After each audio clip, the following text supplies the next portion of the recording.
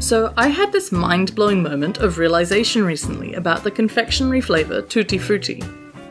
There I am at a rehearsal for my orchestra and I look down at the music and see the word tutti, right? Now, as most musos probably know, the large majority of technical musical terms are Italian. Like how soprano translates to upper or the highest vocal line, or how tremolo means trembling, or a rapid repetitive variation in the volume or pitch of a tone.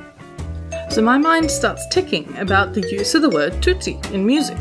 And when tutti is used, it generally means for everyone to play, but the word itself translates to mean all.